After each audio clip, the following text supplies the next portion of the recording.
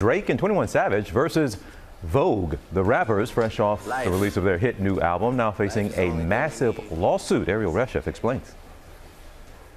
I hate a privileged rapper who ain't had a hit since he signed. This morning, Drake and 21 Savage hit with a multi-million-dollar lawsuit from publishing behemoth Conde Nast. Don't tell me that you matter if you ain't been in Vogue. The artist promoting their new album, Her Loss, with this fake cover of Vogue. Drake posting it to social media with the caption, "Me and my brother on newsstands tomorrow. Thanks Vogue magazine and Anna Wintour for the love and support on this historic moment."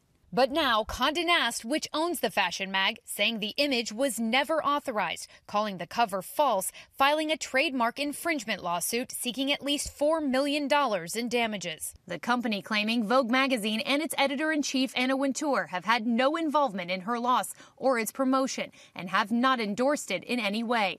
Nor did Conde Nast authorize, much less support, the creation and widespread dissemination of a counterfeit issue of Vogue, or a counterfeit version of perhaps one of the most carefully curated covers in all of the publication business, in service of promoting defendants' new album. Some may look at it as being genius.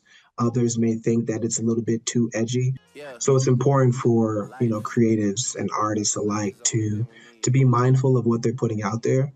To ensure that they own the rights and whatever they're putting out there for their audience to digest. Conde Nast alleging the magazine was a reprint of a previous issue of Vogue, with modified pages including superimposed promotional logos or images of Anna Wintour photoshopped with Drake. Ladies and gentlemen, presenting your musical guest for the evening, Drake and 21 Savage. The cover is just one of multiple stunts the pair has released as part of the album's promotion.